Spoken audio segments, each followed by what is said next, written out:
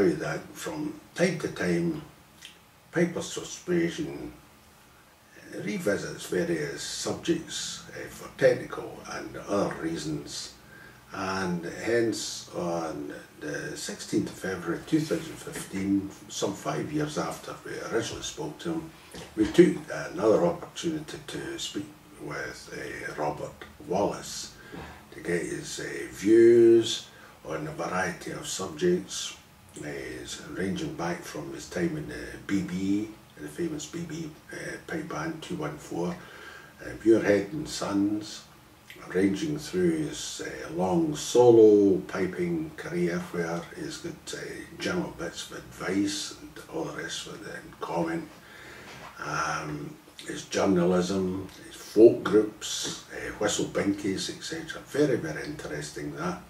And his time as principal of the College of Piping, and subsequently his current activities with Piping Press. But we wound up with a general session on commentary on the scene, the three disciplines that we've mentioned, the pipe band, the solo piping and the folk scene.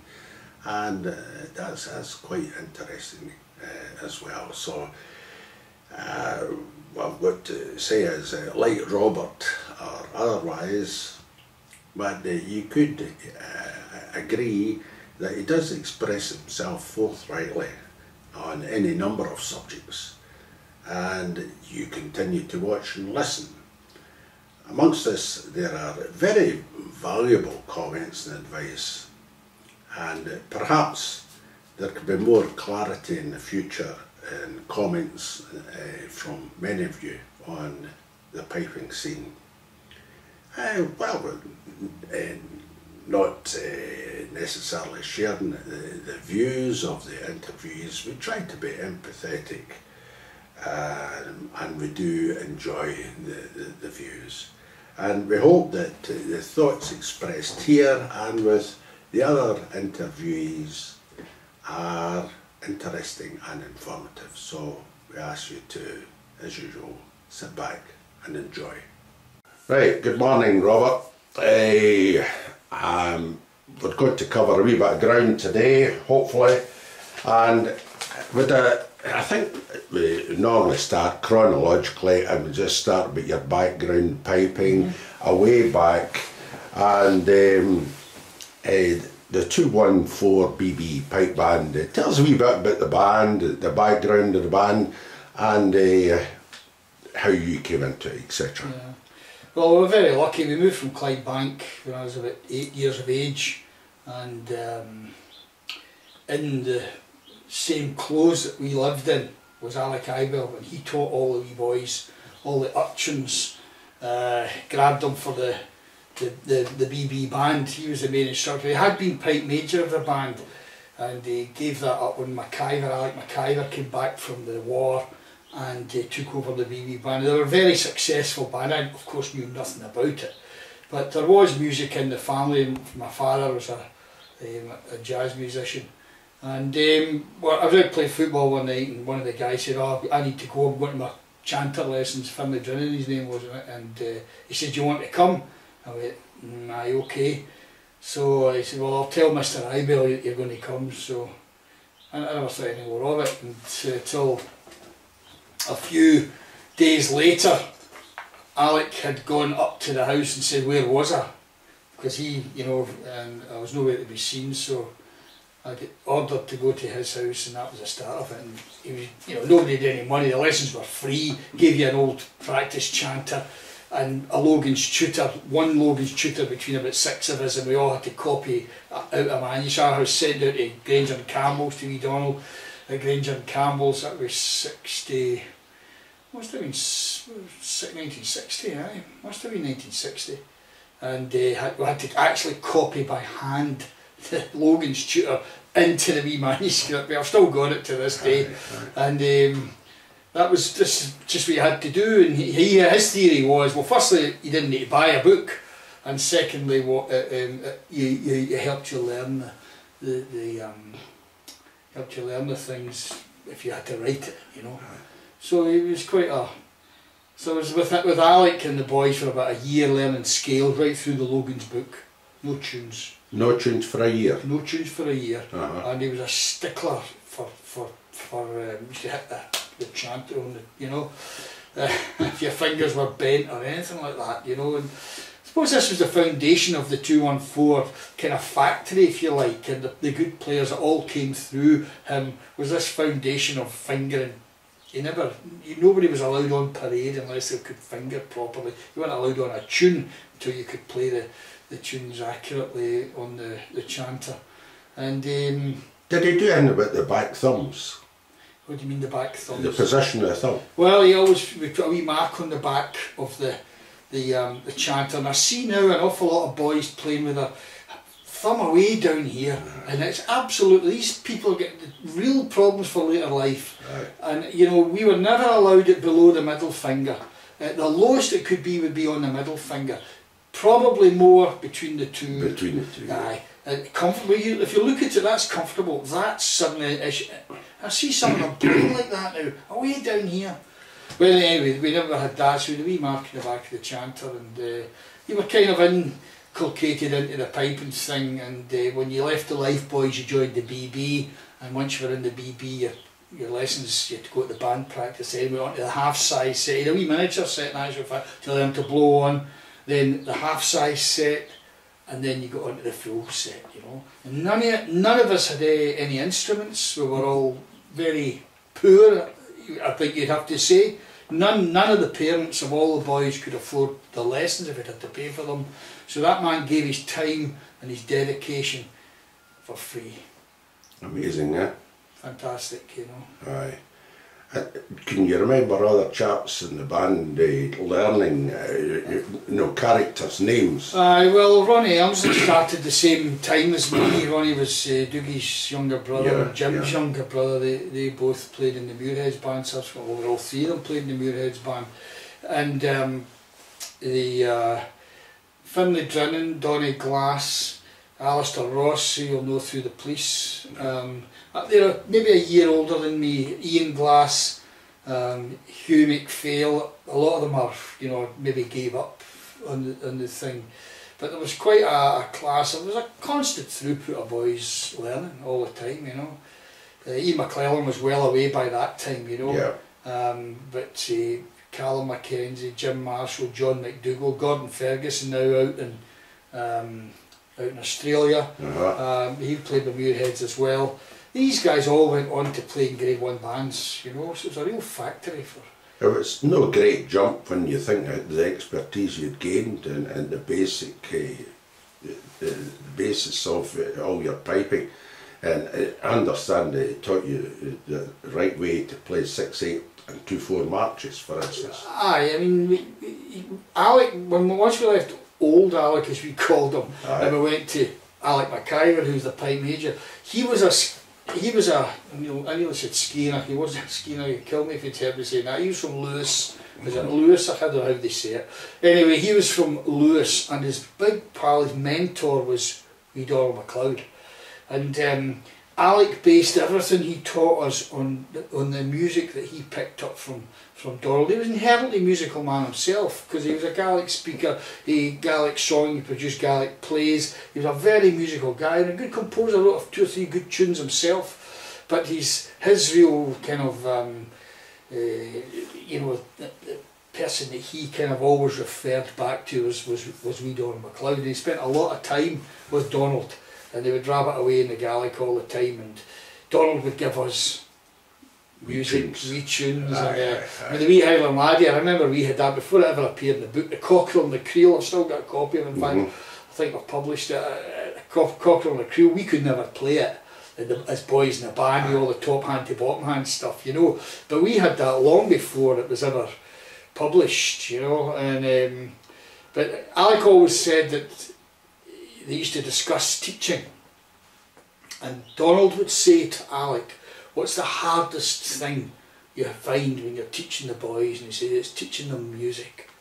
And Donald said, well, I'll tell you something, Alec, you're teaching them correctly then, because trying to impart this music, this difference between just static playing and the sort of playing that's just get that 5% more. We all recognise it when we hear it. A wee bit of spirit into Spirit, a bit of blast, you know. Yeah. When you he says, if you can trying to get people to, not everybody can do it, you know. Aye.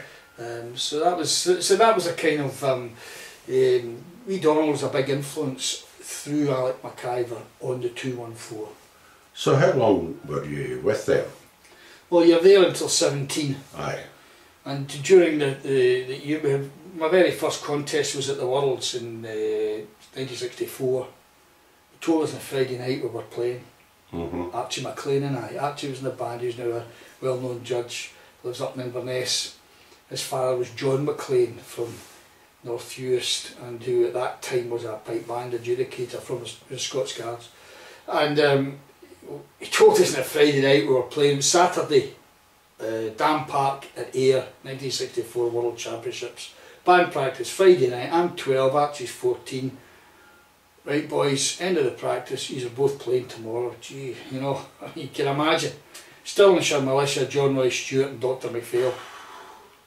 I kid you not. Nice easy tunes, eh?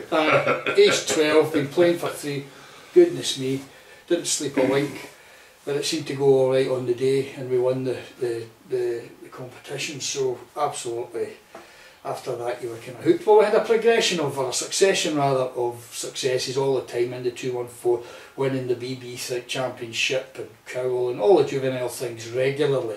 A big your other competitors at that time, Knightswood Juveniles? Knightswood Juveniles, excellent band, and another great, what would you say, nursery. Aye. You know, and the first Port Glasgow BB. Aye. down at the tail of the bank there, and these were the main competitors.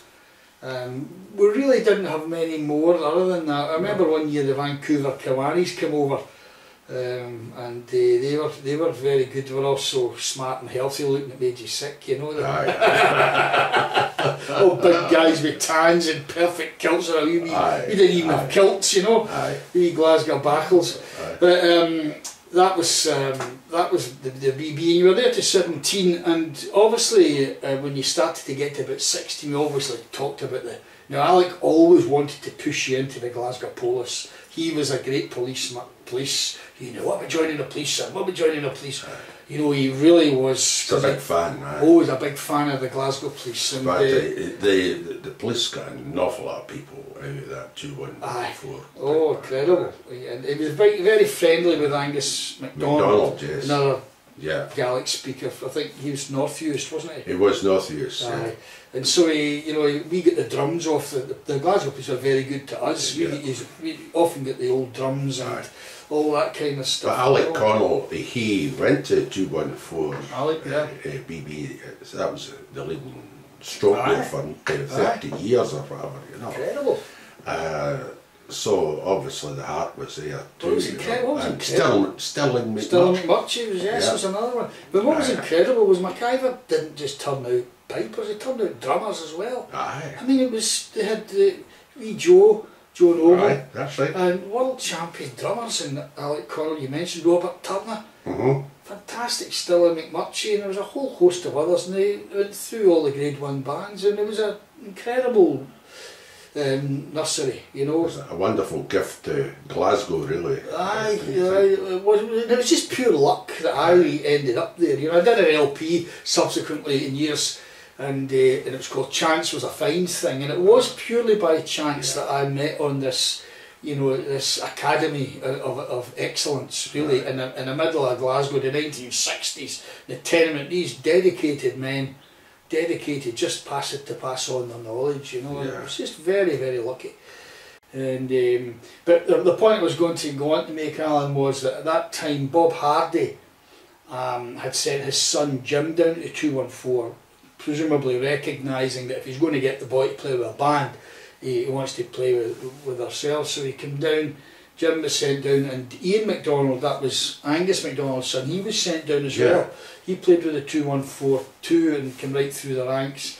And so when Jim was coming down, I got to know Bob a wee bit, you know, who was quite a taciturn individual. Didn't really get to know him, but he was always kind of looking for half decent players, you know. And when it came to 1970, I think it was, 1970 at Shotts was my last contest. It was the European Championships with last contest with the 214, and the Muirheads were playing down the road, and they were in the station bar at the hotel at that thing, and I just went up to him and I said, would you mind if I came up to the band to see how I got on? Aye, okay, he says, just come down to the mill at Grangemouth, you know. So a couple of weeks later, sure enough, pipes, wooden box on the bus. I lived in Cumbernauld at the time. On the bus, dropped me. You know Grangemouth. Oh, aye. You imagine Grangemouth at night, all an industrial. Just full of chimneys. Aye, and no houses or nothing, and I'm walking about this place, and I just, where the hell's this sawmill? So I'm walking for miles through this industrial estate, you know, the refinery, and then eventually I saw a tower with Muirheads on it. I said, well, that must be where it is. So I headed for this tower. There's bloody sawmill, piles of wood and everything everywhere, you know. Aye. And sure enough, in the canteen, in the building, I said to the guy at the gatehouse, I'm back, I saw the pipe box, aye, in you go. And there they were all sitting round the table. Well, we weren't at a table, just in a sort of semicircle with chanters out, you know. Aye, and you come and that was it, you know, you try this, try that, and that was me, you know. Great stuff. Yeah. So, had you, before you went to Muirheads, had you competed in solo competitions? Just in the amateurs, yes, and we were encouraged very much to do all the amateur BB championships, RSPBA, West of Scotland championships. We did all of that. You know, we were always encouraged to play in the solos. That was part of the deal. Yeah. You know, it was a way of improvement. You know, and my first chanter contest I remember was Angus. I played Angus McKinnon the 6/8 March. I never heard that now. No, great tune. Great tune. I think he played in the Edinburgh Police Band, the Angus McKinnon. Aye. Who wrote, was it Donald Shaw who wrote it? It might have been. Anyway, that was the first tune I played, and you know, I couldn't understand why I didn't get a prize. Right. I could not understand it. I said, I've done everything Mr. Ibell told me. I never missed all my grace notes, all my doublings, everything was perfect. How could I not? And I never, you know, I couldn't understand. I was only, what, 10 or something, maybe 11, you know, or maybe something like that. So, but yeah, we were encouraged all the time to play. We had there was another guy that helped in the band. Apart from the two Alex, there was Dan Finlay. He kind of took you when you first went onto the pipes and got you into the way of blowing. And Joe King. Joe was I think Joe was pipe major of the Renfrew band for a while. And he'd been involved with the 214 for years, and he was a great man for sound. So before the contest, you know, he would get your pipes going and everything like that. So if you got Joe on your side in terms of the quality of your instrument, it was that would be the one thing though that I would say that we probably didn't get enough of, was taught how to tune ourselves. Being in a band situation, everything's That's an unfortunate thing, isn't it? Isn't it? You know, the pipe major tends to just do the whole lot. That would be the only thing. So it was only when I went to the Muirheads band that I started to develop an ear on trying to tune my own instrument and set it up myself, you know. Yeah, but I mean, I'm not wanting to be in any way critical. They just didn't have the time at the 214 to do it. If you watched and listened, I'm sure the very fact that you were surrounded by good sound and good instruments all the time was... You start to get an ear anyway. Exactly, you know. So, But a wonderful grounding indeed. You started to tell us about Muirhead, so just continue in that theme if you... Well, the Muirheads band was you know, I mean, I always felt that I could manage it all right, you know, but he was a very hard taskmaster, Bob, you know. He did not suffer fools gladly, and if you didn't think you didn't get to play in the band unless you could play the stuff, you know. And if we were competing with Pretty Mary in 8 parts with all the doublings in Ian, you know, no, but there was no compromise.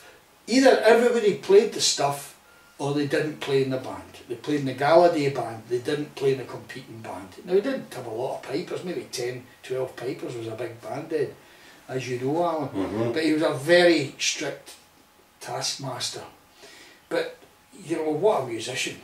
I mean, I've said this to people before, I don't think, I was with Bob for 10 years, and I went practice twice a week, maybe more than that, at other times, especially in the lead up to the Worlds. And there was not one night I ever went where I didn't come away having picked up something else from that man as regards expression, tuning, timing, tempos, all the huge amount of things that you learn, that there is to learn, associated with the bagpipe and its music, and pipe bands and their music. He was a fund of knowledge, and just a great man to be. As I say, with Bob, it wasn't so much formal learning, it was informal learning. It was up to you to keep your eyes and your ears open. Yeah. And take on board and appreciate what you were seeing and hearing. And take it on board and remember it and think about it for yourself. The type of music you were playing in the 70s is different from the music I was playing in the 60s, in as much as the medley had been introduced. Yes. So you could, just for the viewers in the Pacific or South America or whatever, you were at band practices, so what type of music were you going on? Well, when I first went, it would all be 6/8s, 2/4s. We had Queen of 6/8s and 2/4s, and parade marching tunes, and then you had your band, you had your 2 marks of spades and reels, and these were difficult tunes. You know, your Jeannie Carruthers and Dr. MacLeod of Alnwick and Blair Drummond, Pretty Marion. There was never any John McKechnie. Lochcarn, 6 parts, all the work was there. You know, there was enough to, I mean, it was intense. Then in 1973, I think they introduced the medley. Slightly that before winter. that, I think. Was it before that? Yeah. Was it? Well, it was before that. Because I remember playing in the late 60s, very late 60s. Won it, when Shotts won it in 70 at Aberdeen, it was the first year of the medley. You're right. Yeah. And so of course we would have medleys as well, but our medleys were based, or most bands' medleys then were based on not like what you get nowadays, you know, a lot of band orientated stuff. These were all wee dance tunes put together. Bob's great favourite was the Seaforth Collection, which is a great book full of lots of good quality spades and reels, wee jigs, wee marches. 2 parties. Yes, yeah. And he'd stick it all together into a medley, you know. And but he applied the same discipline and strictures on that stuff as what he did on your march of spades and reels. I mean, it was exactly the same.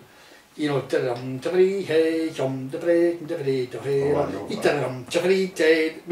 had to be in there. Now, that's as difficult to play as. And some of these 2 parties of spades, very difficult. Yes. I remember doing that. Ronnie Laurie was just the same, and you had to, every GD and E had to be very close and tight and all that sort of stuff. Oh, aye, and you know, so whilst the sort of what would you say, the performance requirement had changed, he never changed. He never compromised anything as regards that lets us play the easier tunes. No, far from it. Bob would never have a situation where his band was going to be accused of playing simple stuff. What about harmonies, bridges and all that stuff you get now? No, not interested. No. Rallentando, forget it. No. As far as Bob Harvey was concerned, he had enough trouble trying to get the precision into the technique. And, you know, that's why everybody remembers that band, was because of that precision in playing. And if you hear recordings now, then you hear what he was getting at. But Rallentando's harmonies, maybe in the slow air. If he was feeling kind of revolutionary, you know. But when, like I said, when Wee John came out with the organ and all of that stuff, and and then the shots had all the slowing down and the big thing, and Muirheads were not of that age, were not of that era. You know, Bob Hardy was not going to go there. You know, it was as simple as that, and it maybe counted against. I mean, I remember Ian McClellan saying a similar thing, that he just got out in time before it all went different for him, and it wasn't something he could do or would want to do. No, you know, he was strictly old school as well. Yeah, and that was the thing. Do you think Bob Shepherd had a hand in this as well, away in the background? Oh, I think Bob was a great follower of the Muirheads band. I mean, Bob used to come down to the Muirheads, and he absolutely, you know, saw what Bob Hardy was doing. In fact, he told me recently, he says, I went back, he said, I was going to teach the boys the Genie Carruthers, he says. After half an hour, he says, it was a waste of time. Because he heard what the Muirheads were doing, but, you know, Bob had to work with what he had. And Bob was an absolute genius in that regard. I mean, what he took these boys that he taught at the language school into grade 1 and made them. His watch was simple but effective. I might not be able to play to that, but I've got other wee things up my sleeve that I could maybe do that'll catch the ear. And he did it. Clever man. Clever man. Good on him for it as well, you know. And so I went to Muirhead's band at a kind of it was a time of change in the pipe band world, and I don't think Bob played some beautiful medleys, and I still believe we should have won the Worlds in '75 at Corby. It was a fantastic performance, and I've heard the recording since, and maybe we shouldn't go there. Who did actually win that? Edinburgh Police won it. Aye. That was a good band in the early 70s. Oh, Ian McLeod's band was very, very musical. Musical band in a different style, a more rounder style, and a kind of more gentler approach. A much higher pitch of instrument too, if I recall. Yes, I was actually astonished first time I heard them how high and sweet they were. But it was a nice. But he played tunes that suited his style of playing. You know, Inverary Castle and. Little Cascade, he could get that. He had a very nice touch, you know, lovely band to hear, and it wasn't what we did, but you know, fantastic, just like Shots as well. I mean, what a sound Shots had then. But Alec Duthart, I remember hearing Invergordon as well, great band, and Duthart was always the one that took the ear and took the eye though, you know.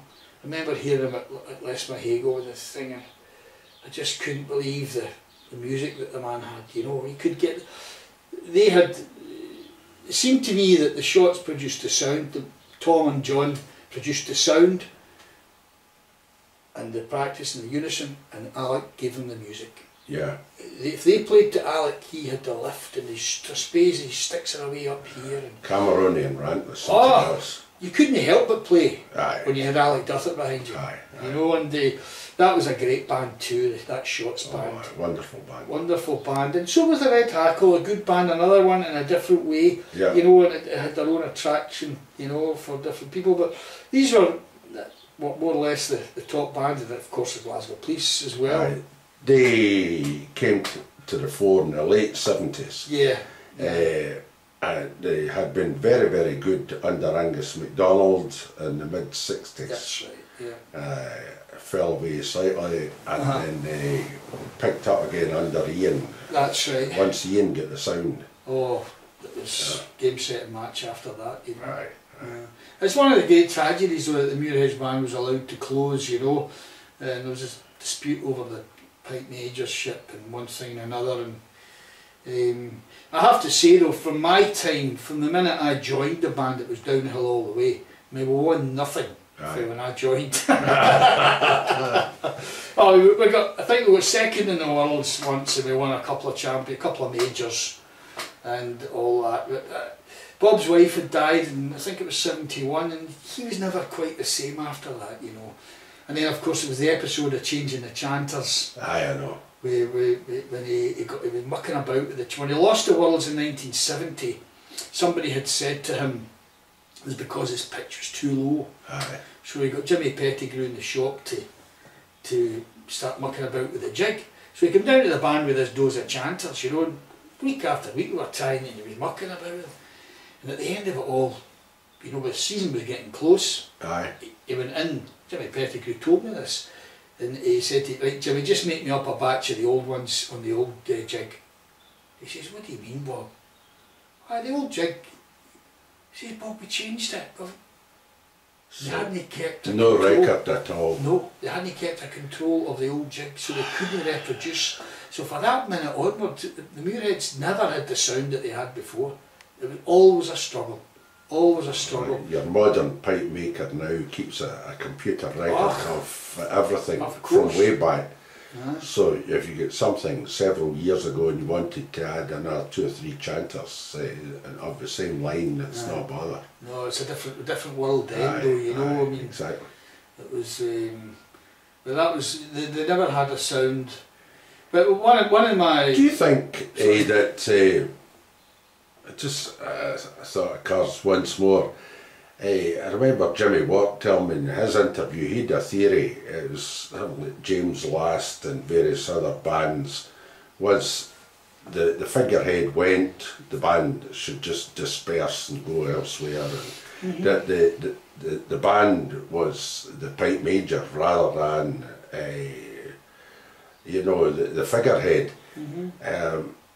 And one can immediately think of several examples where this may apply, but against that you've probably other exceptions of bands that have just kept going, and they've managed to get new pipe majors of a similar standard to the previous chap, and they've been lucky. And so there's... Well, I think it's a fair point, but at the same time, you know, I think it's incumbent on anybody in these positions, especially with these iconic bands like Shots and Muirheads as they were, that there's a succession planning goes into the thing. The pipe major doesn't overstay his welcome. Aye. And he plans for a successor. Yeah. And that's what Muirheads didn't do, and that's why there's no Muirheads band today, you know, and I'm not being critical of Bob, because, you know, but that would have been the thing. There might still have been a Muirheads band going today had they done so, you know. And a more positive light, you've got St Lawrence O'Toole, who have planned a successor. Perfect, You know, yeah, absolutely. And they haven't had a hiccup really, they've just kept on. That's right, and I suppose to a certain extent Shots, but they had a wee bit of a dip and they're now climbing back, you know. But it is important for all bands that, you know, if you've got something and you think it's worth holding on to, then you must plan for the future. I'm sure FM, for example, have got something in place. Well, nobody goes on forever, you know. One would certainly hope so. Oh, definitely, yeah. I think we'll move on. We touched briefly on the solo piping earlier on, and I know that you're going to tell me about Bob Hardy teaching you Pibroch. So could we run through the solo piping career, which was run in tandem with pipe band, and you had as much a vested interest in your solo piping as what you had in the pipe band work. So how did that evolve? Well, when we were in Muirheads, we kind of we weren't discouraged from playing. In fact, he encouraged Bob, being a solo player himself, and he used to talk often about the Bobby Reid and Gillis and all the players, Malcolm McPherson. So you had this part of Bob that you were getting, so it kind of fired you up, you know. He's telling you about all these great names and Donald McPherson, how he fixed his pipes and one thing and another. So when we would go to the games, sometimes with the duty band, for example, Newton Moore, we used to go up there, and we would always peel off and have a wee go at the solos. And they did reasonably well, you know, and I didn't play Pibroch at this time. But we used to do the quartet. And one year was asked to I took one quartet and Davy Hutton took the quartet. I can only be very young, you know. And it was at Bellahouston Academy. It was always a great, I don't know why they don't do that. Wonderful. It was a fantastic day. Very, very, very high quality of piping. Extremely high quality. Exactly. So there was 4 of us went on, and our quartet won it. You know. Now I have to say, of all my time in the Muirheads, that was one of the high points. You know what I mean? You're up against your Edinburgh Police and Shots and all these Glasgow Police, all the top things. So we had two quartets. I don't know if we were first. My quartet was first. I think their other one was third or fourth, and I don't know who made up the other prizes. But anyway, the point I'm trying to make, this kind of teaching that you got at Muirhead's could be applied in quartet piping, and it could be applied in solo piping. Right. And you knew that if you went on to the boards and did what you'd been taught in the band, milieu as it were, and applied it in the solos, you could be successful, you know. And that's what I started to do, and I was picking up prizes here and there. And when we were going through in the car, Bob used to have copies of Pembroke books lying about, and I used to say, what's all this, you know, because we didn't get Pembroke in the BB. They taught us how to play croonloos and stuff like that. We learned that from an early age, and hardly said to me, "You interested in that stuff?" I went, "Aye, very much. We'll come up to the house and I'll show you, you know, what to do." So that's what I did, and I got started. But again, it was a case of Bob being a great teacher. You know, he wasn't. I wouldn't say he was very good at it. He played it, and you had to listen and pick it up from that. You know, he was a natural musician who could make music out, open the book and have a look, and suddenly it would start to sound pretty good. What was his background? Who taught him Pembroke? You know, Bobby Reid. Aye, okay. Bobby Reid. Well, it's a good source there. Well, Bob Hardy's father was a great man, in as much that he understood and appreciated music. Yeah. And he sent Bob's big friend was Joe Henderson. A pal of Bob's up in Bishopbriggs was Joe Henderson. Yeah. And that man paid for Joe, who was a good singer, he paid for Joe to go to singing lessons. And he paid for Bob to go to piping lessons with Bobby Reid.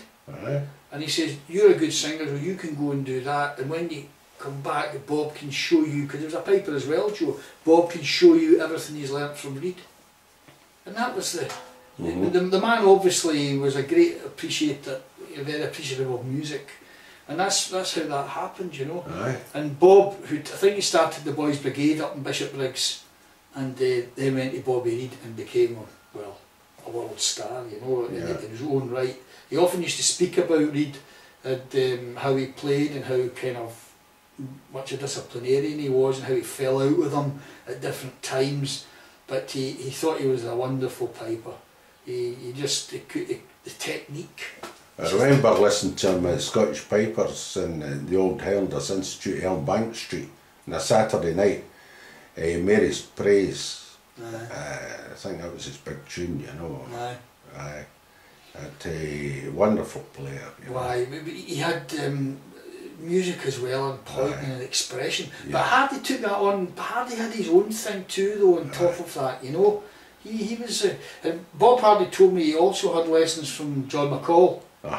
John McCall lived up in Coulson in Glasgow near Bishopbriggs. And the reason I know that was because when I was putting together the Glasgow collection, the book, I went out to, in fact the guy that lives along the road here was a client of his, was Neil McCall Bell, who was the only family member that was still around at that time. This would be in the mid-80s. He lived in Bishopton. So I got the bus out I drove out, can't remember what, and chapped the door, and the guy came to the door. And I said, "I'm Robert Wallace, I'm putting together a book of pipe tunes. I'd like to put Mrs. John McCall in the book, but I have to get permission from you to do that." And he says, "Who are you? Where are you at? Who's trying?" And I said, "Well, I ran through." And he went, "Bob Hardy," he said.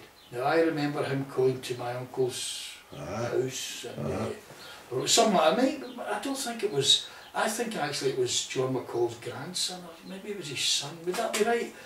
That would be right, it would be his son. I would think, yeah. And the guy that lived along here, Jack Robertson, his client was a Neil McCall Bell, and he got me the address of John McCall's. It must have been his son, because John McCall died in 1948. And this wasn't a young man in 1980. I mean, he would be in his 70s. So that would be it. Anyway, he gave me permission for the tune, and he told me that he remembered Bob Hardy coming to his house, Aye. and that maybe would explain why we played so many of McCall's tunes Aye. in the band, Aye. like Mrs. John McCall, Jeannie Carruthers, Amazing. you know. Aye. So Great tunes. great tunes, and as I say, to get back to Hardy, that would be where his kind of, he had the inherent ability, though, great fingers, pipes, ears, the whole thing. So, looking back on it now, your Pembroke tradition from Bob Hardy, was it good? Well, I think it wasn't as comprehensive as what it needed to be. Did you have to change the tunes later on in No, life? no, You're quite happy with... Well, aye, but you see, you didn't quite understand. I mean, I was very young, you know. I mean, I was only, I know. you know, 16 would be early 20s, but you know, and you weren't getting enough of it and going off enough. He would say, right, do this, and then you would maybe not see him for 3 weeks, and you lose a bit of pace here, don't you? You just, and I wasn't competing with it, and I tried, and he would give me some tapes and different stuff. I didn't really understand what I was doing. You know, I really didn't understand what I was doing, and it was only when I went to Andrew Wright that I started to get a proper kind of understanding, and then what Bob had shown me suddenly started to mean something. So it was a funny kind of way of doing things. But what was good is that getting a lot of the tunes were from the Bobby Reid style, which is slightly different from, although people exaggerate the difference, you know. So what Hardy showed me was a lot of different wee things and touches that Reid, like the redundant A's and the Turloos and Croonloos, like pausing before cadence E's, like not holding on the big E notes at the start of some tunes, like the Bells of Perth, and getting down to the, you know, all of that, all these wee so-called Cameron touches, and that's really what they are, you know. Yeah. So I got all of that before I went to Andrew, you know. So Andrew, did you compete before you went to Andrew, or did you wait until No, I was still going round about 1970. I started going round. I'm talking about Pembroke. Yes, I went in at Enter, but didn't get anywhere. No wonder, you know. I really was kind of trying to find my feet. But the light music was... I always did well in the light music. Yeah. That wasn't a problem up to them, as I say, because you just applied what you got from Bob, and you were... So that side of it was okay? That was no problem, you know. The light music was where you were at. Any major prizes before the Pembroke prizes? Really, talking light music. I think I got second in the march in Inverness in '77, and I won the light music at the Scottish Pipers'Persuasion professional contest. So I was doing well, and did I get in at Oban before that? I can't remember. But I did well in all the light musics. I hadn't at the Eagle Pipers contest and at the Edinburgh Police contest. All these kind of, usually were picking up prizes, Euston Barra and stuff like that. Never in the Pembroke though. So, how long were you with Andrew before you started to break through with the Pembroke? Only a couple of years. Aye. Really. Because the light went on, you know. Aye. And did you build up a large number of tunes with Andrew? Yes, so I went to Andy for on and off, well, seriously for 10 years, and then another 10 years kind of more on and off. My goodness, that's a long time. Long time, and the important thing was, Alan, was that was the amount of tunes, the repertoire. You know, and I first heard him playing at Lochernhead Games, and I could hear something in the playing that I couldn't tell you what it was, but I heard something in the playing, and I said that, and I phoned him up and I went up. But within a few months of just getting this is pointers here and there, I started to play better, you know. And one thing, after 2 or 3 years, I was starting to pick up prizes in Pembroke, you know, and then needed to work on the bagpipe, you know, and then once I started getting the bagpipe better. What were you playing at that time?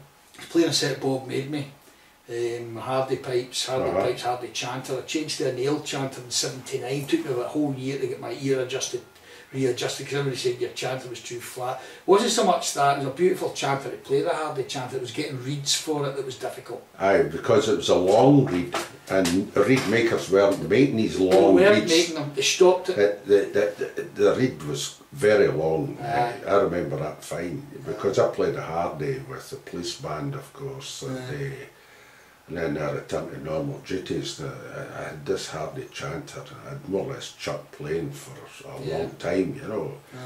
And it was just out the arc, but it was still a beautiful chanter. I know. So was mine. Mine was, You know. you see the Pibroch high G on it. Oh, If you get that chanter going, it was great. Aye, you know. that's right. Aye. But nobody made reeds for it. I changed to the nail. And but the other thing was the bagpipe. I mean, the bagpipe was a good pipe for the band. It was a lovely sound, but it wasn't solid enough for long enough for the solo. So I had a lot of trouble with pipes, and never quite nailed them. Again, if I'd had the pipe I had laterally back then, I'd have done a lot better. And I would say that to anybody starting out: do not be sentimental about your bagpipe. I mean, I held on to that pipe far longer than I should have. It was a good bagpipe, but not for the top level. If you're playing for gold medals, playing for clasps and all the rest of it, you must get the very best instrument. And if it costs you a few pounds to do that, then spend the money.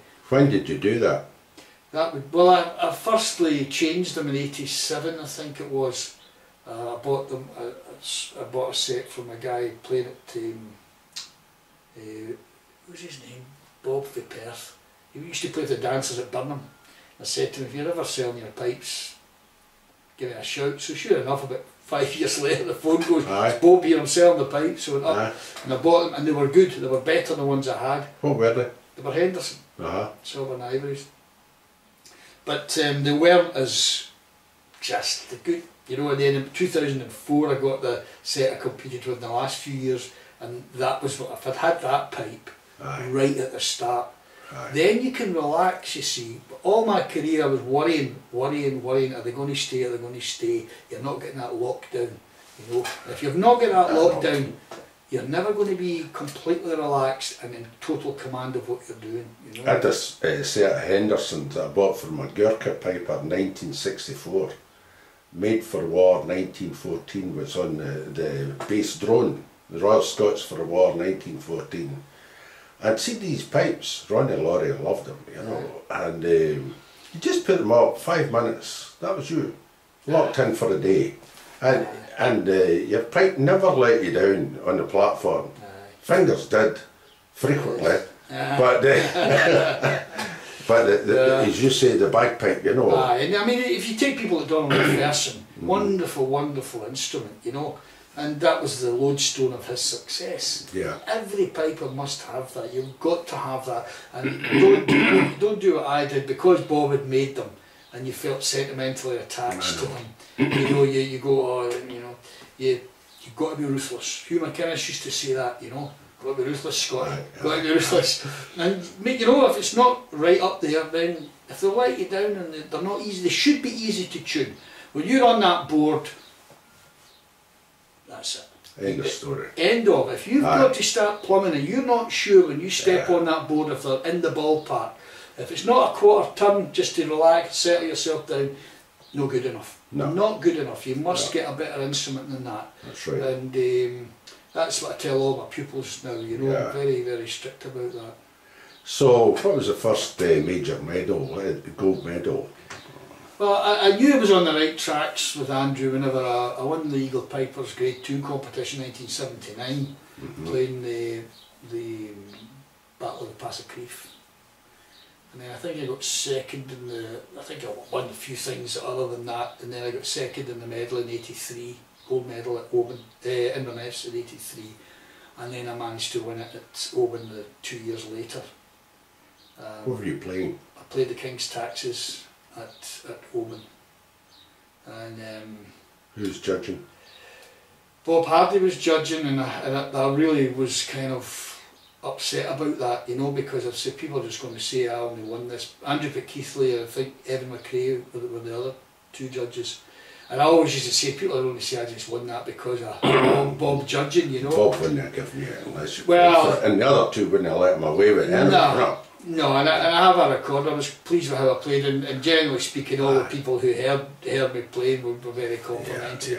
But you know what pipers are like, you know. But who the hell cares, really? At the end of the day, and that was quite a thrill, you know, because I remember. Well, I mean, you think back, Alan. You know, here you are, a wee tenement boy with the backside hanging out your trousers. You know, and suddenly you're up there winning gold medals with no piping history in your family. You know, you know, I didn't have an old man handing me a setter that played by Patrick Ogg, and you know, take me to an uncle that used to be in the Cameron Highlanders and all that kind of background, and nothing. We had nothing. You know, nothing like that. And so when I reflected on that at the time, that night, I said, this is, you know, incredible, you know. Quite a kick out of that. Yeah, quite a kick out of it, and all credit to Andrew and Andrew's teaching. And did that put extra pressure on you with the clasp tunes, light music, this, that and the next thing? Well, the thing about it was that what was important was not just to win prizes. I wasn't interested, I wanted to know about the stuff and know as many tunes as I could. So winning the prizes was wonderful, but not the be-all and end-all of Kilmore. The be-all and end-all of Kilmore is to understand the music, and as many pieces as 400 and plus tunes. It's a hell of a study, a lifetime study.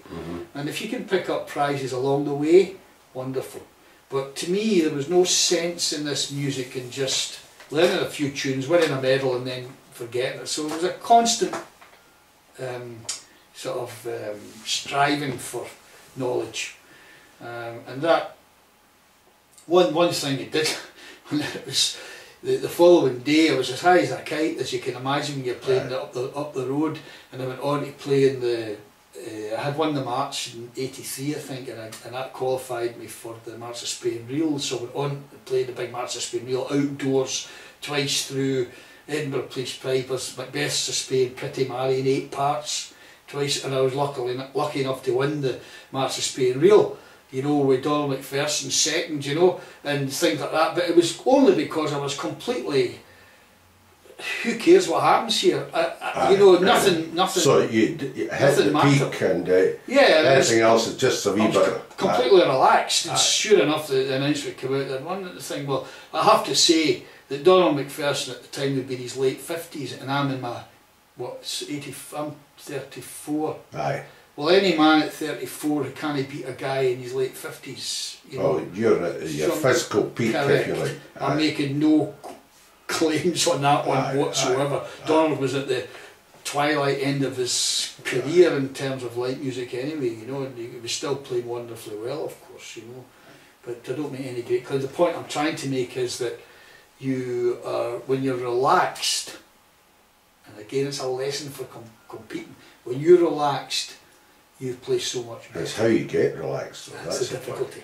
I think if you're competent and in the top of your game, that lets you be relaxed, and part of the tension is where at the back of your mind you know that you're not just as competent as what you want to be.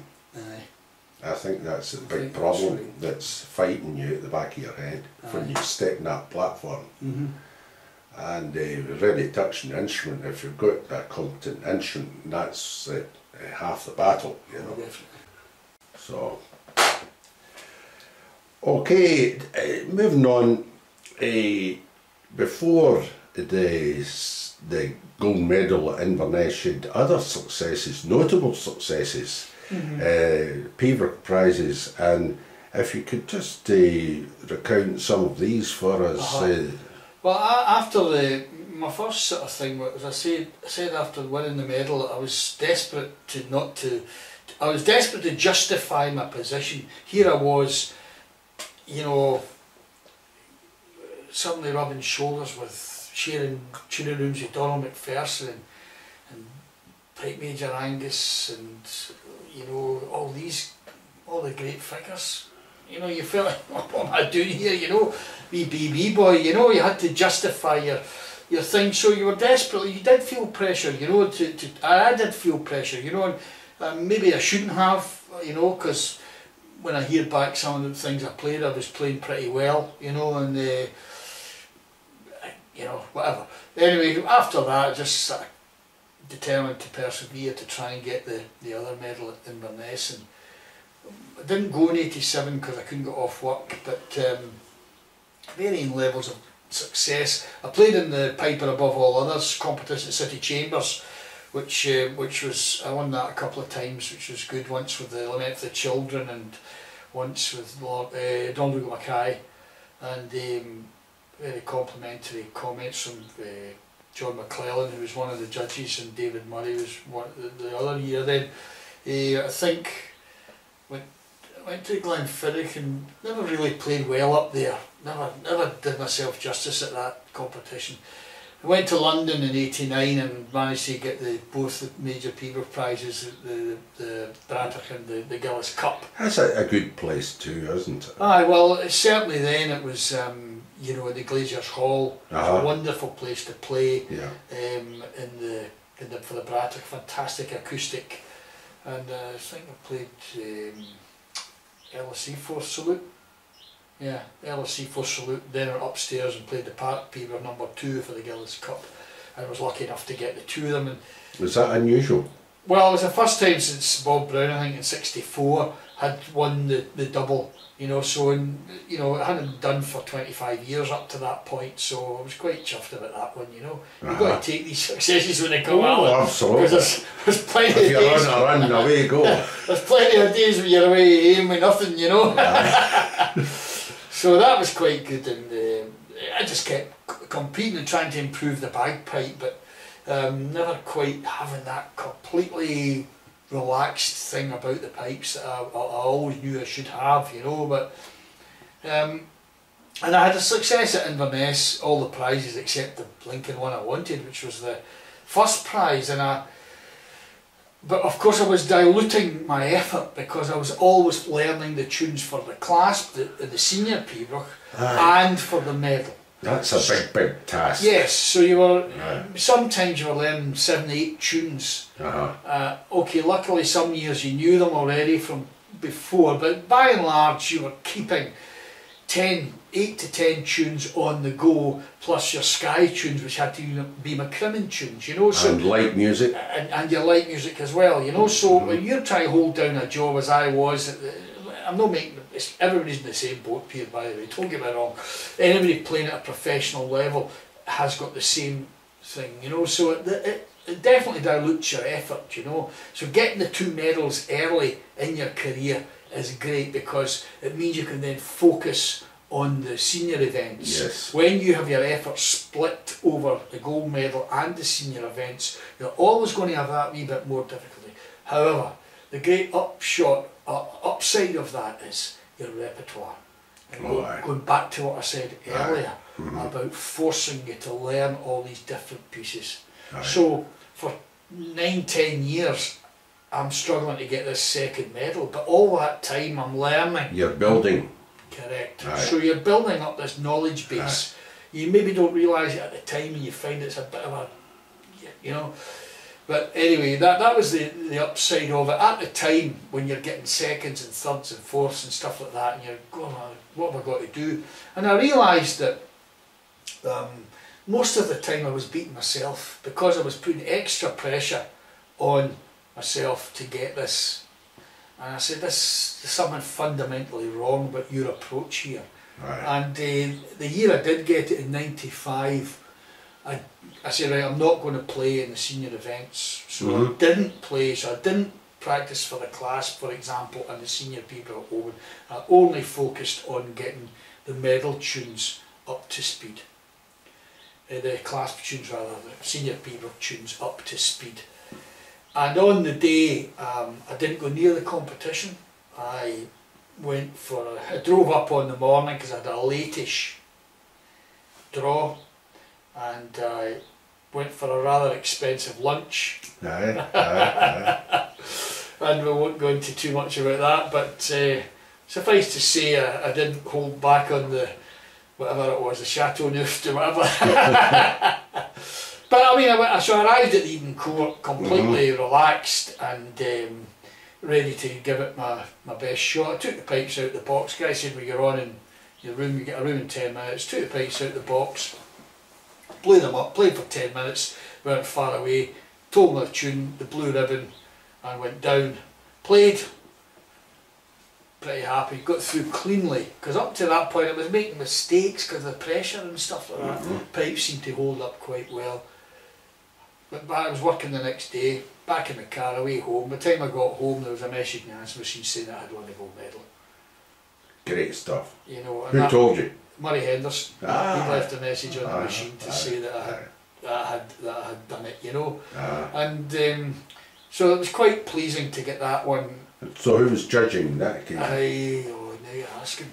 Oh, I think Jack Taylor was one of the judges. I think Malcolm McRae was one too. And God, who the hell was the other one? Can't remember. It might have been. Is it Donald Matheson? I don't think so. I think those two were definitely on the bench that day anyway, you know. So that one of the few decisions they did get right. Great stuff. So that's wonderful. So it was good to get that out of the way, you know. And you'd other successes at Sky as well. The following year I went up to Sky, and Sky was a unique competition, you know. It's always obviously it's my Crimin tunes, and again I'd never really played in the Dunvegan medal many times, but never really delivered the goods. You know. Just I don't know, the weather, the damp, or trying too hard. It's not a great place to play, is it? Playing too much. In church halls and all that. Yeah, and the training facilities. But again, everybody's in the same boat. Aye, but you know, it still doesn't lend to the best performance. No, it doesn't. So I don't know how long since I've been up. It might have been better now, but anyway, I went up and played the Lament for the Children in the Dunvegan medal. I managed to get lucky there, and at night at Sky, if you win the medal you get playing, you don't need to wait till the next year, you get playing at night. So I made sure I had tunes that were all suitable, because it's a slightly more demanding list for the class. For the evening. Yeah, but I had made sure that the ones I put in for the Dunvegan medal would all have would all have done for the so there's 12 or 14 McCrimmon tunes, and then there's about 6 out of that 12 or 14 are the harder tunes for that's the right. Yeah. And again I went up, and it was in the church at night, it was packed, and I got Donald Dule Mackay to play, and I think it was one of the few times where I came off feeling that you know, I'd actually been able to put my heart and soul into the thing. Pipe just sat, you know. And whenever you get that, you know, you never forget it in people. People always ask you what is the thing about people, but see if you produce a good performance in people, it's with you all your life. You never forget it. Yeah. Might be the same in Pipers'Persuasion, but I've done that too. It's never got the same profound effect on you that a good performance of a good people has. You never forget it. And I always remember that performance of Donald Dule. I had to nurse the F. Watch my blowing on the F all the way through, but I was luckily got that, so that was quite good. What top hand work in that yes. But a great piece for nuance, you know, for nuanced expression. Yeah, it's very good for that, you know. I think we'll move on now. You've touched on it, how your work impinged on your piping, and it's maybe time to discuss the exact nature of your work. What was your professional background?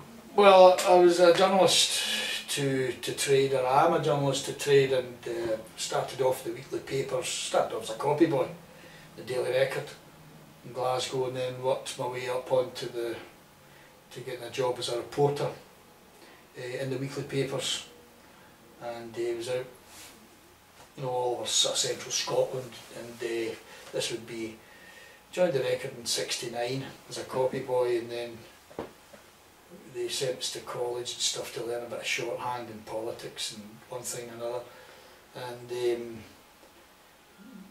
after that, got back in to join the Evening Times, and I was there for years. And the reason I stayed there was because you got Saturdays off, and you could get the piping, you know, and you could get the, well, our day was very early morning start. I mean, I was started at 7 and stuff like that, and but you were finished by, you know, late afternoon, mid to late afternoon, whereas the morning papers, it's all back shift evening work. Aye, to feed into the next morning. Correct. Yeah. So it would have been pidged seriously on the piping. So I suppose in a way it kind of held back the newspaper career, because there were opportunities that I didn't take that I could have taken for promotion, one thing and another. Aye. But I did quite reasonably well at the papers, and ended up news editor at the Evening Times, and then I went to Daily Record for a while.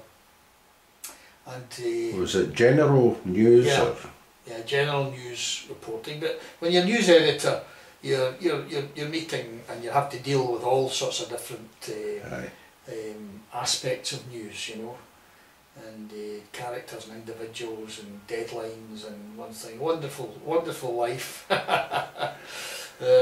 Which I think it was the reputation, the same as the police at that time, had taken a few drams when they were working. Well, I think most of the friends and most of the people that were all dead. Right. With booze and fags and stuff. I mean, this was the day of the hard-bitten reporter sitting with the 20-pack and you know, and then the minute the story's written, down to the pub, and you know, let's not over-romanticise these days, because. But there certainly was an element of excitement and an element of, what would you say, a brio about the whole thing that you just don't seem to see. Or anybody in the business, I still talk to these guys, and obviously, and they tell you that it's all completely different now, you know. And, but this was the days before. But the whole nature of society has changed accordingly. Well, it has. You know, society in general was like that, but society has changed. But the thing about it is that there's an honesty about it, you know. There's an honesty about it, you know, and you did something, that was it. And it was like, I mean, for example, today you can Google something on the computer, find out the information. Well, these days you had to go and actually physically get through the, you had to go to a library, pull a book, do the legwork, you know, do the legwork, do the research, and that's fantastic training. That, you know, do the research. Don't just try and bullshit your way through something. Learn about it. If you're going to write about it, learn about it. You know, this is something I tried to apply, obviously, in the piping. Yes, of course, you know. And so the journalism was my career. It was my the bread and butter, as it were. Well paid work, well paid job, and very interesting, fascinating. Some of the biggest, dealing with things like the Lockerbie disaster and Piper Alpha, and of course multifarious Glasgow murders and and all the characters. Well, I was around the murder scene at that time. That was what I was into in the 70s and 80s. Oh, aye. In the centre of Glasgow, as a DS, the Central Division in Glasgow, and that was meat and drink. Meat and drink, So every day, I mean, great times, and you know, we used to tune into the police radio illegally, and you knew the codes, so you would often get to the scene before the cops had got it. And code 1 was an armed robbery, shots fired. Code 2 was armed robbery but no shots fired. These shots getting fired made a big difference, you know. But the 21 Bread was when everybody went to cop and bother. What was that? Was it? Aye. Aye. Aye. The Allison Street siege and the Ibrox disaster just caught the tail end of that, and all these kind of big events, you know. Interesting life, really. Oh, aye. Folk groups, traditional folk music. How did you get into that scene? Well, in the Muirheads band, one of the pipers was Jimmy Anderson, and Jimmy played with, he's a good guitar player, Jimmy. He was always interested in the folk scene. He played with a group called the Clutha, and they were a singing group basically, but they had a couple of fiddles, and they were experimenting with trying to become more instrumental. They had a concertina, 2 fiddles, and they had Jimmy on the miniature pipes. and it was okay, nice enough, but the miniature pipes is kind of not quite the thing. But anyway, Jimmy was a joiner. He was always hurting his hands and damaging his fingers, one thing and another, so I was quite pally with him. So one night he said to me, "Would you, I've got this gig, can you come in?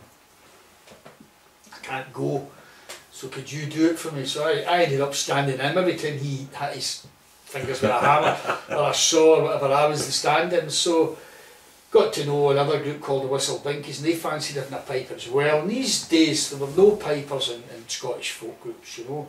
So I copied Jimmy. I got a set of miniature pipes, and so did a few collective numbers with the group, and then would come on with the big pipes at some point as well. Did a wee selection, but it never really was proper integration, as it were.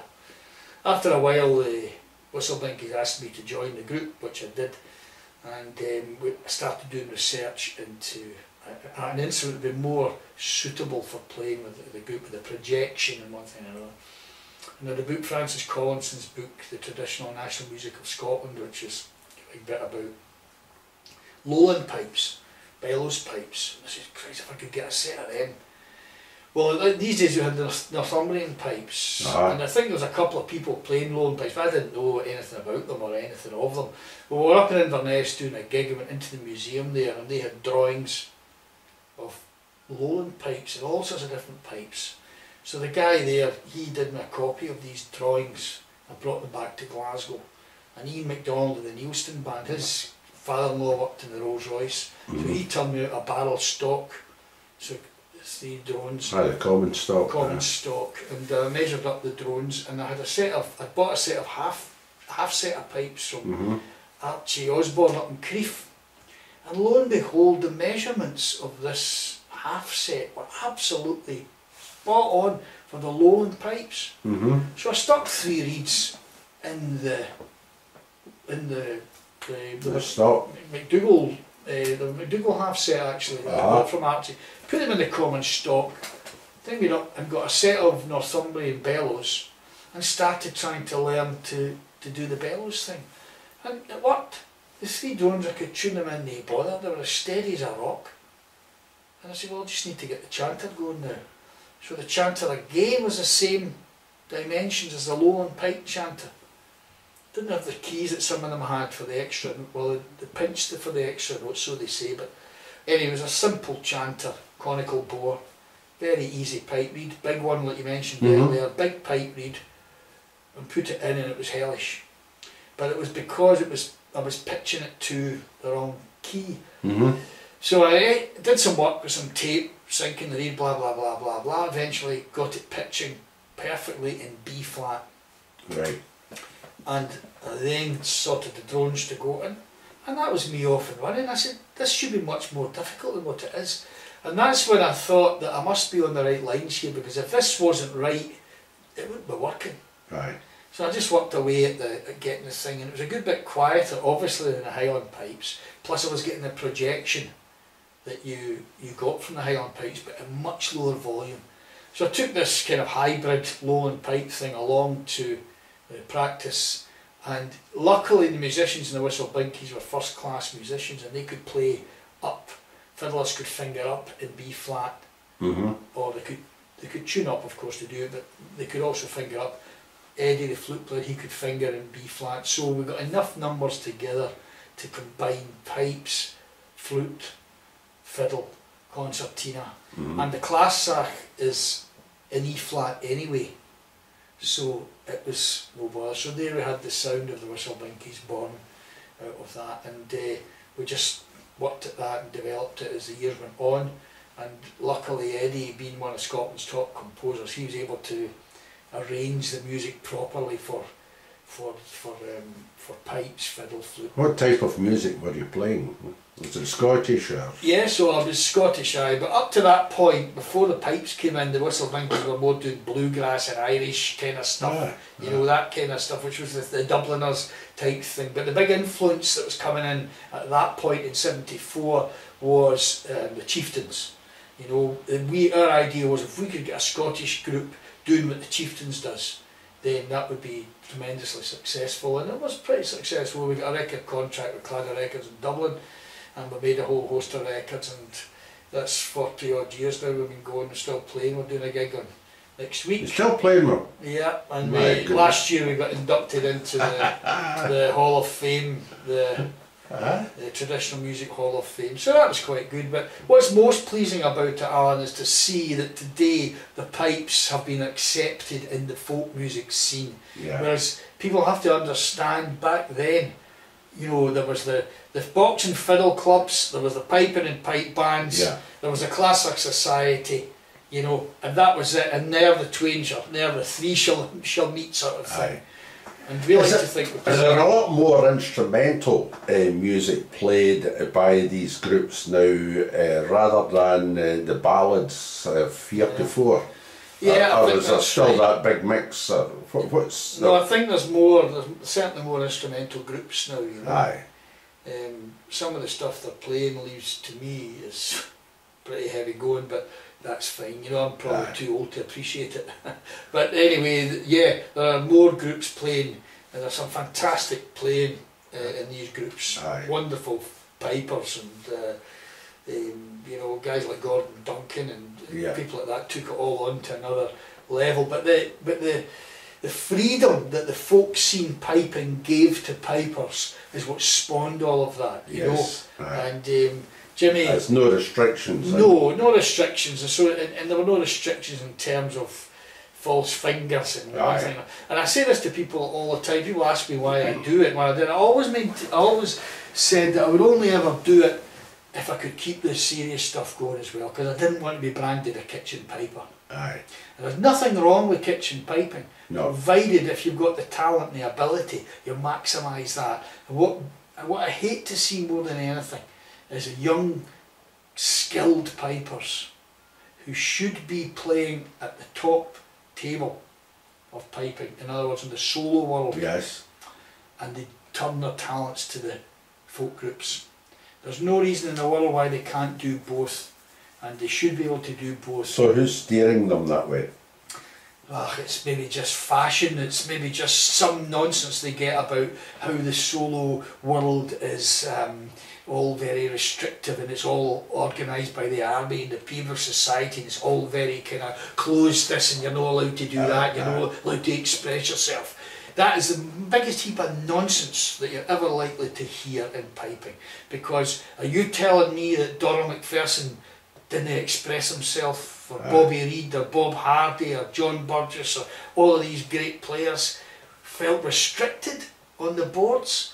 You know, it's a lifetime study. Even to get up there and get a prize is a wonderful achievement. Yes, absolutely. And you do not achieve it by, you know, being restricted in what you're doing. You achieve it by being able to have a wonderful pipe, wonderful fingers, wonderful music.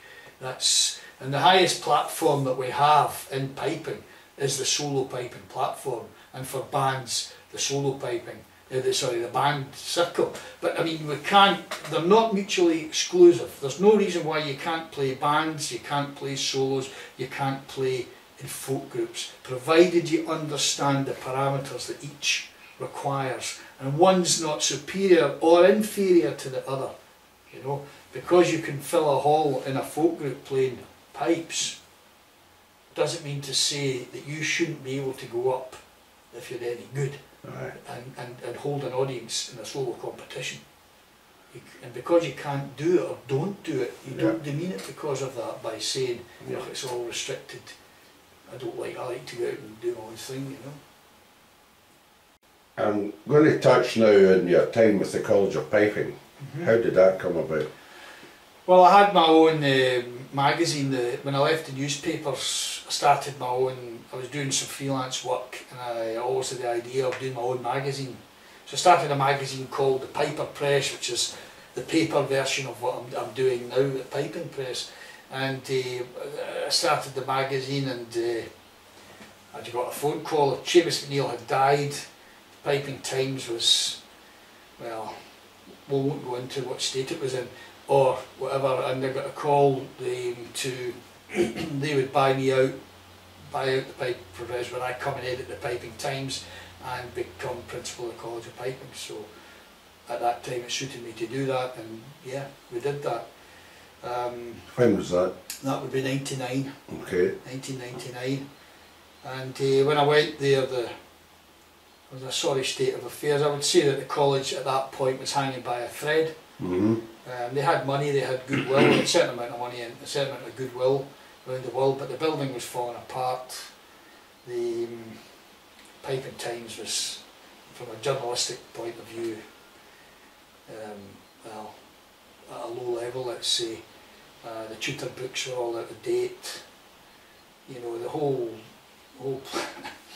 was in a pretty sorry state. So a number of years of work there, and eventually managed to get the building rebuilt in 2003, and then the extension of the lecture hall at the back. Yeah. And then the Pipe Times underwent a whole series of improvements, and we managed to be nominated for, highly commended in the magazine, the Scottish Magazine Awards in 2005, which was, for a wee magazine like the Pipe Times, which is a nice thing to have.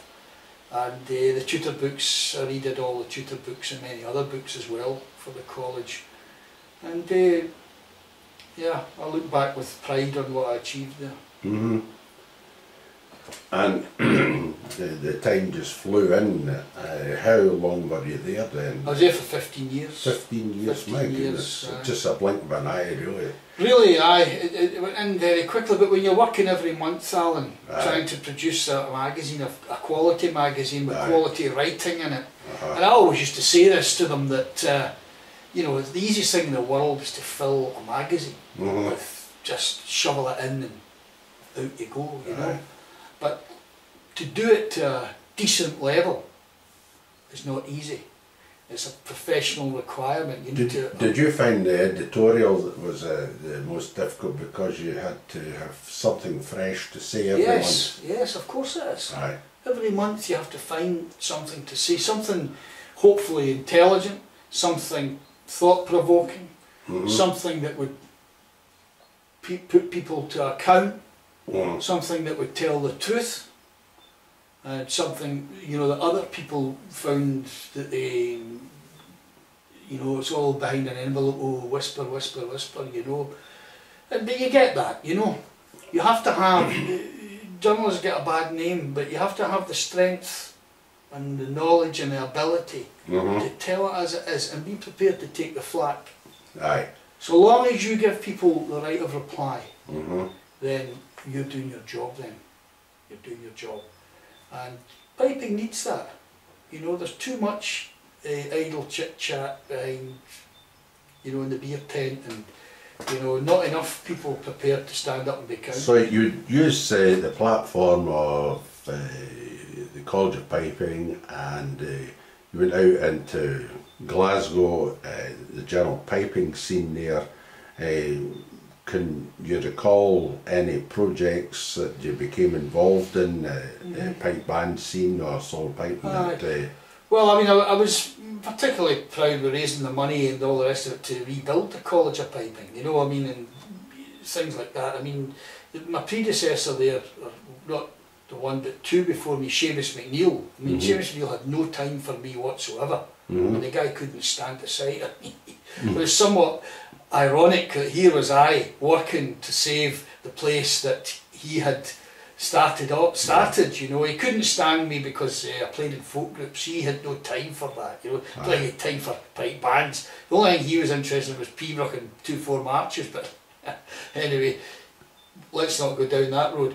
But anyway, there was some irony in it, as much that here was I sitting in a Tago Street trying to raise the money, organising the architects and all the rest of it to get the place built, you know. And I mean, what I had inherited was a hovel. I mean, it was a hovel. I mean, I was sitting there one day on the laptop, and the rain was pouring in down my neck, down the back of my neck, you know.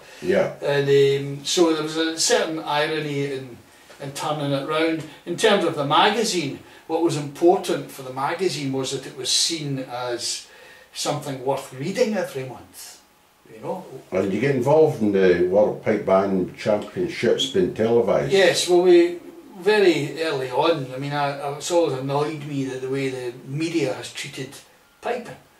The print media, I wrote many letters to the Glasgow Herald and to the Scotsman about their coverage, which was just pathetic. We were always taken as kind of joke music, you know, we were never treated seriously, you know. And I always was very vocal about that and castigating them whenever they, and the BBC about their non-coverage of piping. So we started a petition, and I went up to see the guy, and he was very nice. He had me in, and he said, "Oh, we're worried about the viewing figures." I said, "Look, I guarantee," I said, "apart from anything else," I said, "as a public service broadcaster, that shouldn't be a worry to you." I said, "This is Scotland, your duty is to reflect the music in Scotland. Whether it gets 2 people watching it, or 10 people watching it, or 10,000 watching it. But I can, okay, well, we know the current kind of policy of the BBC these days, but I said, I guarantee you this. I said, you'll be amazed at the readers, the viewers that you get for this, if you put the thing on." Went, oh. So eventually they decided to do it. Now, there was pressure at the time from RSPBA. Mervyn Herron was on them because they'd done it in Northern Ireland and been successful getting Ulster TV to do it over there. Yeah, so there was a kind of twin-pronged thing. I got this petition through the Piping Time. We got 3,500 names. I went up to, can't remember the guy's name, was it Ian? Can't remember his name. An awful nice guy. And the president went, "Look, all right, okay, for the photograph." So we did the photograph, handing over the petition, and sure enough, they televised it, and the thing's just. It's been a big success. Fantastic success, and they now get dispensation from the governors in London to live stream it on the internet. You know, so it's been a wonderful thing for Scotland, and I like to think that it was a big thing for the city as well. Fantastic. Right. And I like to think that the Piping Times under my editorship played a part in that. You know. So, is there any other projects like Piping Live? Much to do with Piping Live? No, nothing really to do with Piping Live. That was Roddy, the Piping Centre's idea, really, and they wanted us to become involved in that at the college, but I wasn't prepared to get involved in it directly unless we had a place on the committee for the thing, and they weren't prepared to do that. So it's done well. It's gone on to be very successful. And we, and at the college, we played a small part and put on our own shows that were involved in that. But there was one other campaign which was to save the Strathclyde Police pipe band, which was under serious threat, which I know is a matter dear to your heart, Alan. So whenever they had all the hassle with getting moved out of A Division and one thing and another. 2008, 2009. We started the petition Save Strathclyde Police, and we went up to Pitt Street with a thing. I don't think I was terribly popular with Mr House at the time, but we had the national press there and one thing and another, and that was good. But that again, you see, it's being prepared to put your neck on the line for something that you believe in, and I think you have to do that. Yeah. If you're a journalist of any metal at all, you've got to stand. You know, you can't just sort of go and hide away and let these things fade. Well, let it fade. Strathclyde Police without a band after all the years of whatever. So your time came to an end at the College of Piping. How did that come about? What was going through your mind there? Well, I mean, I'd probably best not to go into that in too much detail, Alan, but what I would say to people, to anybody, is when you have a situation where people on a board have less knowledge, less experience, less ability, and who have done very little and nothing in the piping world, and they can start interfering with what you're doing, then it's time to go. Right. And I think that says it all. You've left the college, you're penniless and you're needing a wage and all that sort of stuff. Anyway. Well, I mean, I always, you know, I mean, this was another thing that you say, you know, a number of decent, very good pupils over the years brought to the college, for me principally, you know. And last year was a particularly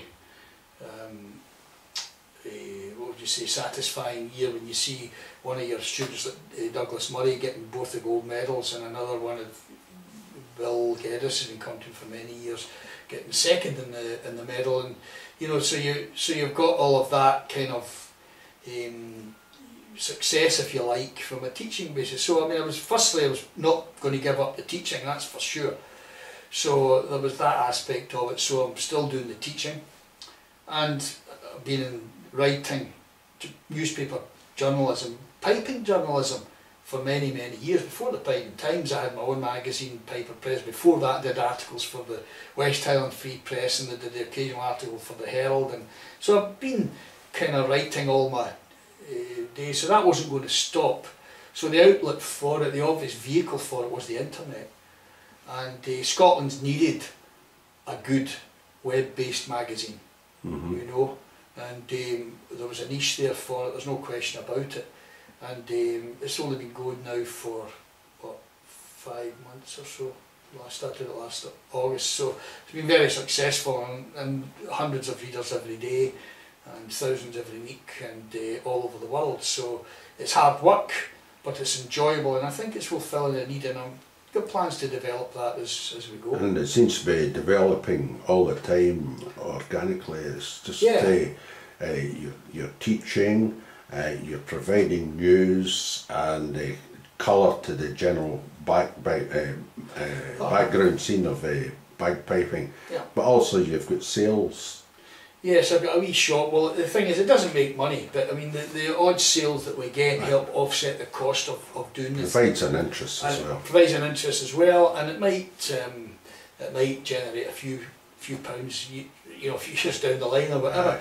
But I mean, like all of these things, Alan, I mean, you're actually, you know, you've had so much pleasure out of piping. You're doing the same yourself with this series that you do. You've had so much pleasure out of it, and it's been so much a part of your life, that you do feel that you should put something back into it. And if that contribution that you can make is in informing people, educating people, entertaining people, then yeah, I think you should keep doing it, you know. I don't think there's any reason to stop. And if you get that opportunity, I mean, another thing that we did with Norman Matheson, who I know you've interviewed, was a Masters of Pembroke series of 10 CDs, which were very successful, and that's again in the same line. You're helping put out back into the piping things that you got out of it yourself. The knowledge back into circulation. And you know, I learned a tremendous amount from doing these CDs, listening to Bob Brown and Bob Nicol, having to, you know, edit these things along with Norman, and he deserves great credit for taking the machine back in the 70s and recording. People want to see that interview. You can turn up the Aboyne 3, piping Aboyne, whatever the heading is. Look for Aboyne and you'll get Norman and Jack and their chap, Duncan Watson. Duncan. I keep on thinking Brian Watson for some reason. It's Duncan, who is good fun. What I'm trying to cover lastly is your general activities in piping now. Okay, you've got the Piper's Press, but I'm just talking at more general nature. Pipers'Persuasion Society. Well, I continue to be active in the music committee and as vice president of the Pipers'Persuasion Society. Yeah. And I remember first going to the society, it must have been John McFadden that actually encouraged me to go to the society all these years ago. I think the first time I went was 76 to Middleton Hall. I mean, I remember ever since, and I think the society does great work, and again, all volunteers putting back in stuff that they, you know, into the thing that they, after a lifetime of taken from piping, here they are going along, and we go along for meetings and we work in the books and one thing and another. So I think the society is a great society to support, and I'd encourage all the readers and viewers. Book 16's coming out? Book 16 should be possibly this year. Aye. possibly this year, you know. And annual conferences and in the March. conferences, and it's every March, and it's open to everyone. You can come along as a day visitor, and there's always something worthwhile. But there's a very friendly. It's in Burnham. It's at Burnham, probably will be for the foreseeable future, Alan, and it's always a very fraternal weekend and very nice people. And I mean, when I first went to the thing, again, you know, you feel a bit, it's different in these days. It might have been a bit stuffier and all the rest of it, but you know, you just have to say to yourself, well, these are people who are putting money into the music, and it's worthwhile music, and so for all their airs and graces, at least they're doing something, you know. And that has led you on to judging, hasn't it? Well, indirectly, when you stop competing, you tend to gravitate towards it. Yeah, you like to do a bit. So teaching and judging are your two avenues. That can be a bit of a conflict at times, because a lot of people say, you know, if you're teaching, then you shouldn't be judging, you know. But I don't hold to that view. It's a old Scottish thing. Yeah, it's a terrible scenario, you know, that if you've got a pupil and you're in a bench of 3 people, then if you don't trust the honesty. And any experience I've had, the judges fall over backwards to make it clear that they're not promoting their pupils and one thing or another. I mean, I think the bands they've got it right when they've got this monitoring system whereby anybody that's prejudiced towards it soon shows up in the figures. Of course it does. And the same would happen in the solo piping, you know. So rather than sort of prejudge it and say there's an issue here, let people judge what they get asked to judge, and then if there's a pattern develops, you can then say, well, wait a minute, this guy's a wee bit... Don't anticipate problems that are not there. Absolutely, that's a better way of putting it, Alan. Yeah. Don't anticipate problems that are not there. Well, I'm afraid that this anticipation is there, and it's not right. It's not right at all. It's almost a jealousy, I think, you know. It's not right. The problem with it is, I mean, I've had a senior player tell me that he's not teaching because he wants to judge. Now, whenever you get that, that is a disaster for piping, because these are the most knowledgeable people who've been at the top level. You know, judging and teaching are not oil and water. They must be. You do not want all the people with no pupils judging the top competitions. I always think there should be a reluctance to be a judge, to be a successful judge. You don't really want to do it. It's almost anybody that's dying to be a judge. I don't know. There's a wee bit of. That's right. Yeah. I would worry there. You know. Definitely. What the ambition is. Yes, absolutely. I mean, and see this in this day and age as well, with internet and all the rest of it, and people recording surreptitiously. There's no hiding place. You're not got away with it. If anything like that was going on, for goodness sake, it would last 2 minutes, you know. So the whole problem is exaggerated beyond, far, far beyond what it actually is. And I'm going to take you around in the big circle where we started, back to the pipe band scene. Yeah. You started with the 214 BB, and you were really right into the band scene long before you get the big successes with the solo piping. So it's back there.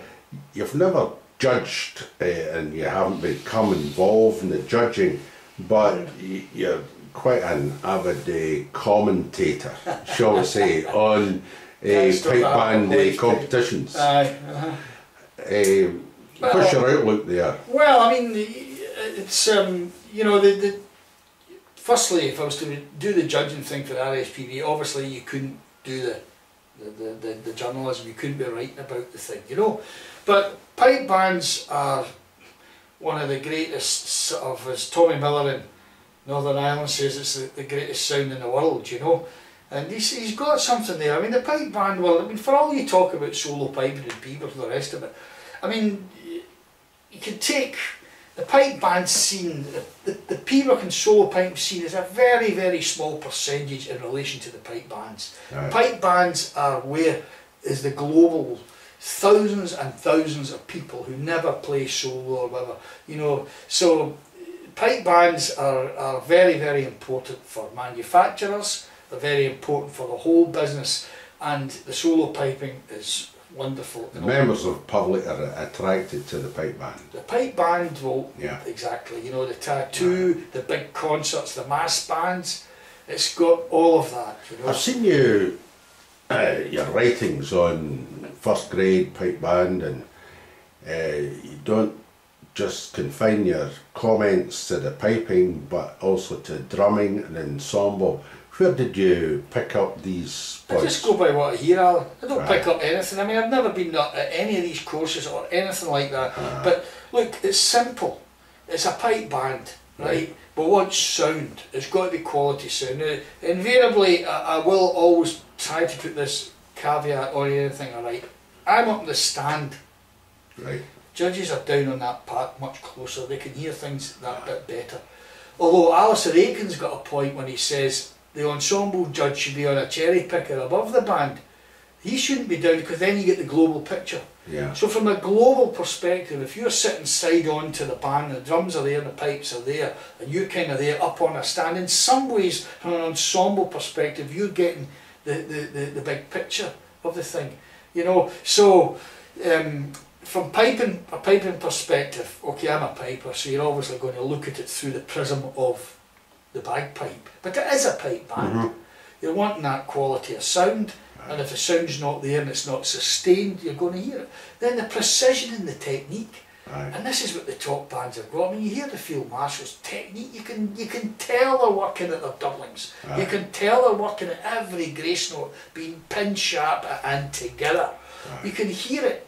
And then when you hear, you know, the sympathetic drum sounds like you get from the Gordon Brown at the Bog Hall, and that kind of mellower tone he gets, well, to my ear, that all adds to the mix and gives you this perfect kind of pipe band. So you develop favourites, you develop preferences. That's natural. But the beauty is in the eye of the beholder in every form of art, and that's it. Have the, you know, say some, you know, there's not enough people putting their thoughts on paper, there's not enough people prepared, you know, you sort of, you get it, and this is the one thing I hate about the BBC coverage.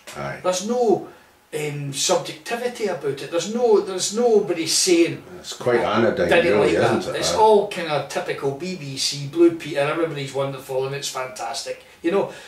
Well, any other artistic walk of life, there's guys in there saying, pile of bricks, rubbish, you know.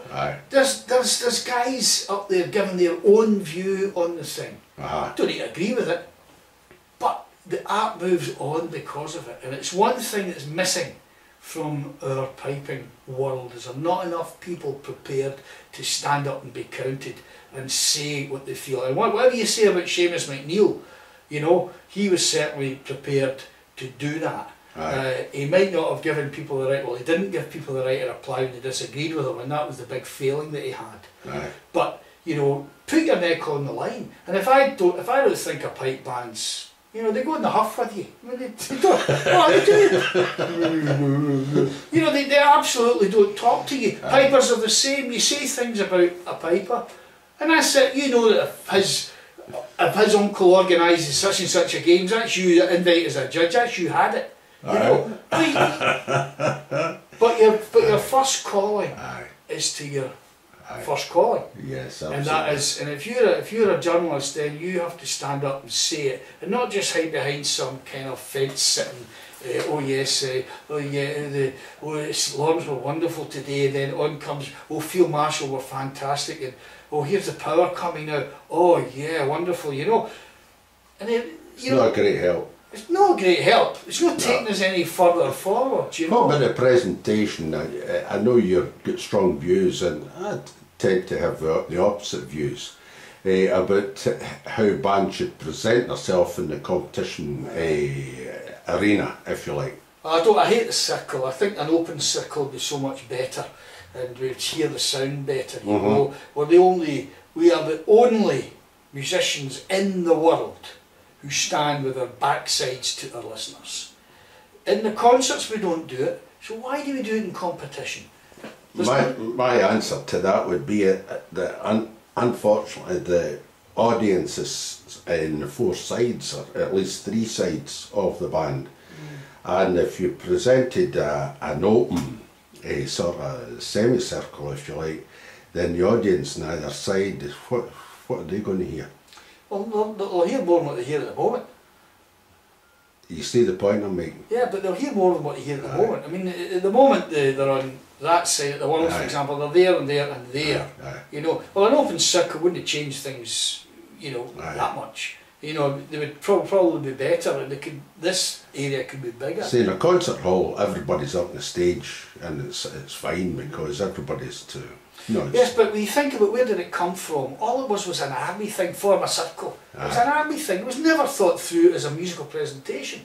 You know, and they're turning it round is trying to change an oil tank. It'll change because the bands are comfortable with it, you see, because they like the idea of the pipe major and the cosy thing. But they can face into the pipe major and see his fingers. But they can still do that in an open circle. They can still do that, no bother, in an open circle. And this whole idea of judges walking around the circle is a nonsense as well, because they're all hearing it differently. And one reason why you've got piping is different is you get one piping judge here and another one. They're hearing different things, you know. Especially with the big bands, the 25 pipers, the 11 drummers and all that sort of stuff. You know, it should be like the brass bands have it. Face their audience, an orchestra. Why can't, if it's good enough for the Berlin Philharmonic, why is it not good enough for pipe bands? I think really they need to configure the audience, where the audience are. That's it, you know, and then have your judges all in front like that. And but perhaps with your ensemble judge, or maybe your drumming judge at the back, because that's what he's wanting to hear, you know. But the rest of the guys at the front, so you're hearing the unit. Should there be a drumming judge? I don't think so. Well, a lot of people don't think so. I can see, I wouldn't mind it. The only thing is, it does bring up the standards. Yeah, but if it was judged through what I term the prism of the band, not in isolation, you can have a drum corps doing its own thing. In fact, I've seen them even forming a wee circle within a circle. They don't even look at the pipe major. And they're all doing it away. And they can win the drumming prize. Correct. And it's not helping the pipers one iota. And that's the point. So the problem is not the drumming prize. The problem is the drumming prize that doesn't take their contribution to the band into consideration. That's the problem.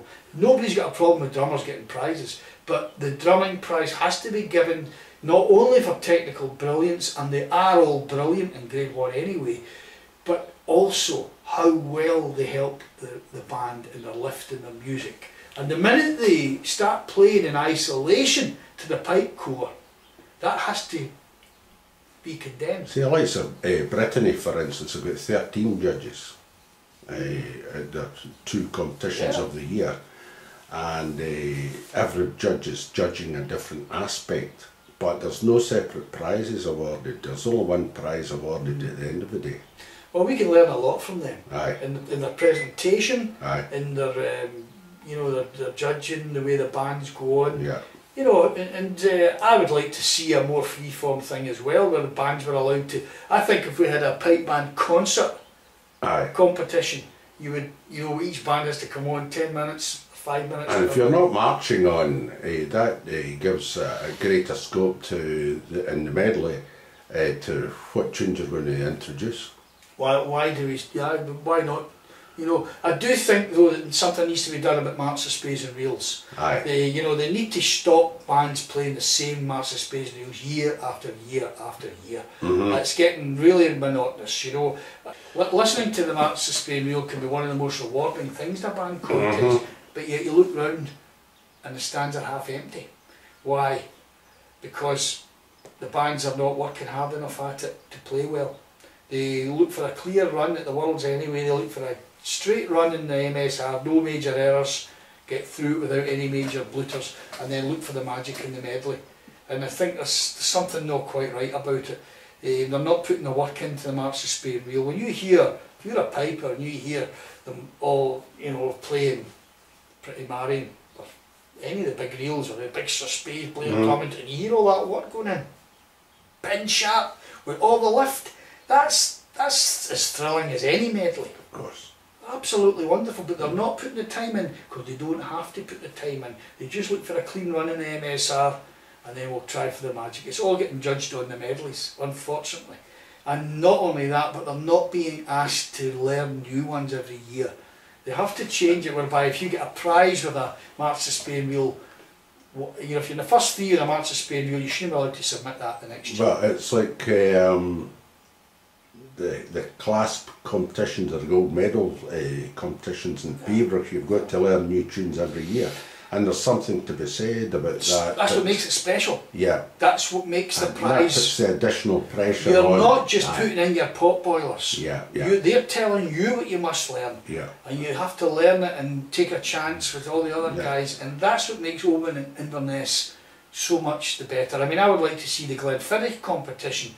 It's the same pot boilers every year. Yeah, yeah. Every year. And it'd be much better and much more status if they were saying, we're going to play Inverness and Oban tunes. Yeah. So you're not going to learn anything new. You've already learned them for Oban Inverness, but you are going to have to play them up there, and it's not the same tune that you played the year before. Robert, I think we've covered a full gamut here today. We did start on Monday, it's round about Wednesday now. Well, nobody gets something worth using that one. Thanks very much for your time to Pipers'Persuasion, another double P. So, no, it's very good of you. Thanks very much, Robert, and I'm quite sure that all those watching in the future will learn a great deal from it. Thanks for your time. Thanks for having me.